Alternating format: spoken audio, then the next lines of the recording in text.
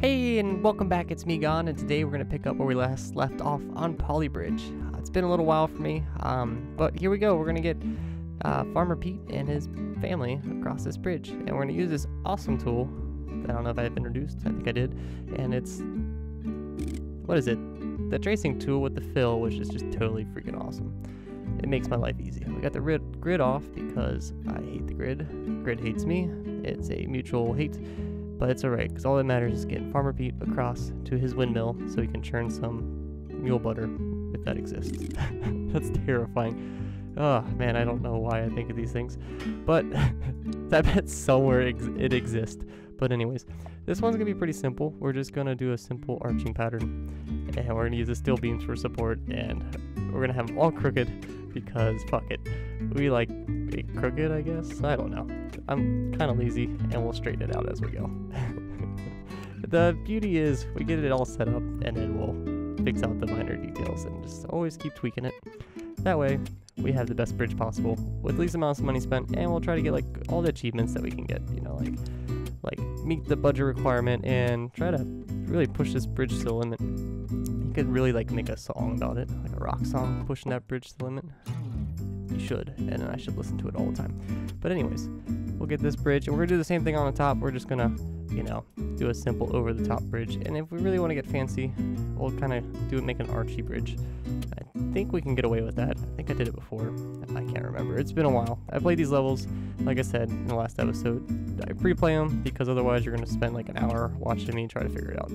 Because sometimes I just literally don't figure it out right away because, you know, like hydraulics work a certain way and I just don't know.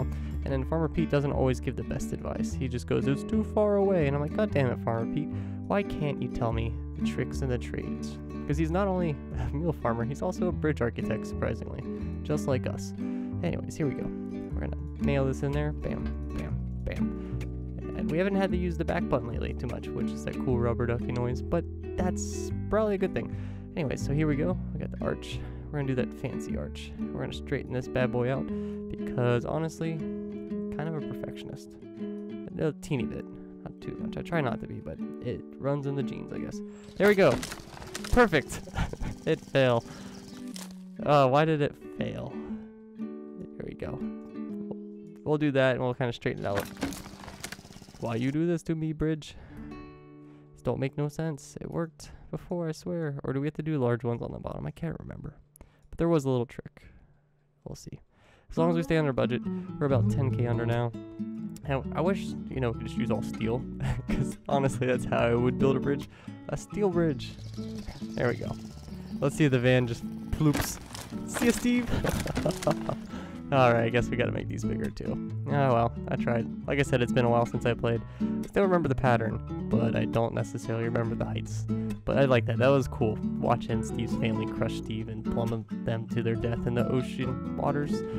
We're gonna hang out with Tugboat Todd and then do drugs. Because Tugboat Todd is a big drug dealer. See ya, Steve. Catch you later. He's downstream, if you know what I mean. There we go. Let's. Oh man, these all look so crooked. That's alright. I fucking hate the grid though. The grid, it snaps way too much. But the shorter the beams are, the less money we spend, which is a good thing. Alright, Steve and his family. I don't know how you got up there, but good job. Alright, they made it across. Good work, guys. Alright, we almost made it into that second tier of least spent, but 3,757, I'll take it. Alright, next level. Oh yeah, this one's pretty cool. This one is kind of neat because they both leave at the same time. We had to catch the star, and then we had to deliver them. So these these are delivering special mules to Pete the farmer, that famous mule farmer him. You go, Pete. All right. No, I don't like that. Rubber ducky that one back. I want to make this bridge so it just catches the tip, just the tip of these stars, and I think we should be good. And then hopefully we can keep our expenses lower that way. And then we'll put a steel beam there and a steel beam there. And then we'll do what we do. Over the top bridge pattern. It seems to be like the default go-to, but when you're transporting mules 2 at a time, you know, anything goes. So alright, let's get them there. And then boom, boom. And then we'll just do the over top, make it as quick as possible, and hopefully that doesn't look that even, But there we go, that looks a little better. And then now I think we should be able to beat this one, no problem. Oh, shit, no. I remember now. We gotta do this. This one's weird because they put a lot of stress on the frame initially. Oh, rubber ducky backwards there. Jesus Christ. We'll do that, and then this should do it. I don't know why this side holds up a hell of a lot better than that side, but it just crunches. And I like to make the little crunch sound they make. Sounds like you're eating like a potato chip as you're driving. So we're $2 grand under budget, and I'll take it. There you go, Pete. We're saving you money so you can be the best farmer that you can be. All right. So this one is kind of interesting. We got a huge-ass tugboat, and his name's, I don't know, Cargo Ship Charlie. There we go, and he's going to come down, and we have to move the bridge. This one drove me insane. But the ice cream truck's going to go over there, and then A2 here, he's going to turn around. I don't know why. I don't know why Pete needs ice cream, but he does. So let's not question his methodologies. We're not mule farmers, and we're not as successful as he is. Because honestly, I don't hire ice cream trucks to come to my house. Maybe one day I will. That'd be cool. I would dig it. Anyways, so the thing is, we're going to have to do a drawbridge here. So we're going to have to... Ooh, it's tricky. I forget. We have to move this one back. Got to move this in the center, and we're going to have to delete this one. And we're going to have to create a double thing here. So we'll have to do like this and that. And we'll move this back, and we need this in the center. And we're going to move this dude back too. And then we'll move this. And it's kind of straight, but the cool thing is these trucks can kind of go over those bumps, luckily. I know, like, the station wagon is, like, vertically stupid, and that's alright, because whoever drives the station wagon might be vertically stupid as well. That's terrible, but sad but true. Anyways, here we go. We're going to do this. We'll straighten these out, because, I don't know, I don't like them when they're not straight. And then I think we'll just do that. Still not straight enough for me. Alright, let's do this. Boom, boom, boom, boom. And I think we might be able to get away with a lot here. So let's keep doing this. Straighten these bad boys out as well. And I think this will be enough support because the hydraulics are going to play a big key role here. And they're going to be what's really keeps this bridge standing up. There we go. That is so crooked. Oh my god. There we go. That was pretty bad. But anyways, we'll get these there. We need to line these up with that. Thank God for that little like crosshair. And then what we're going to do is we're going to apply this to this. And then vice versa on this side. We're just going to boop, grab some rope, and we're going to hit a split here.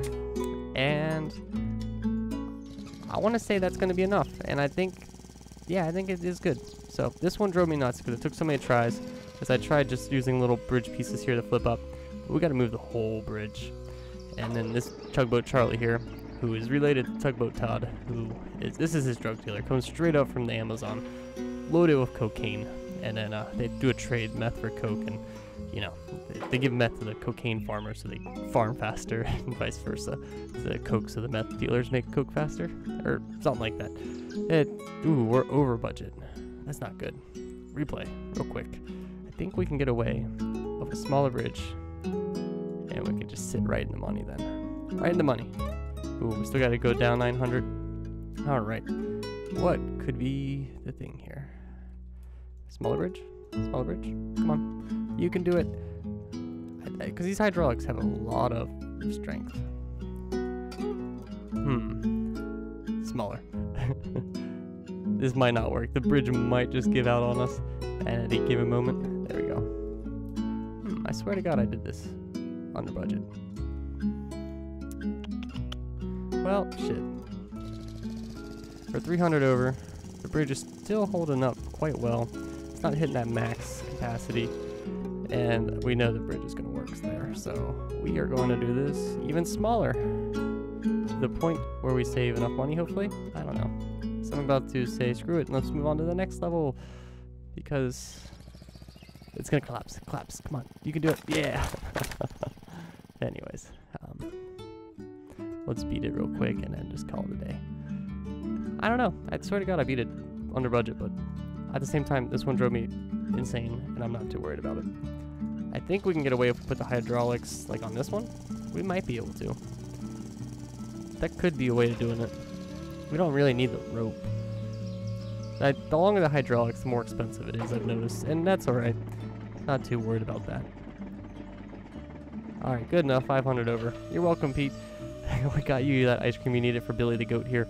And then that looks like a dwarf, you know, like a horn, like from Lord of the Rings, but it's really just a piece of wood with an axe in it. So I just expect whatever that guy is from Lord of the Rings to come over and blow the horn, but whatever.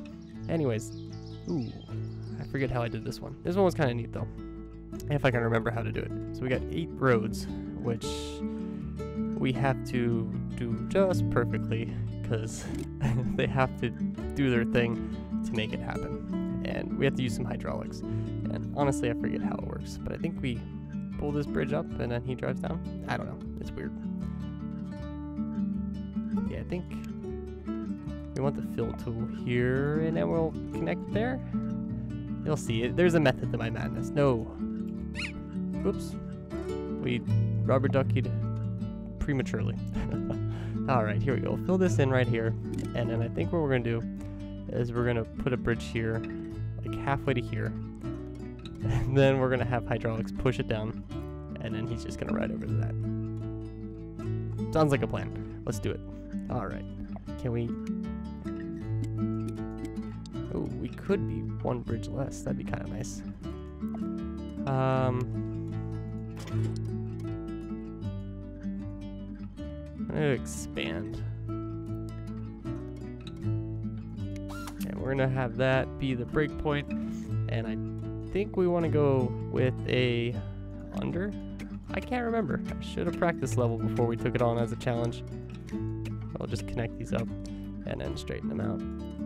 There we go. So I don't think we need to move this one at all. That's the good news. And I think this one needs to be held up from up here.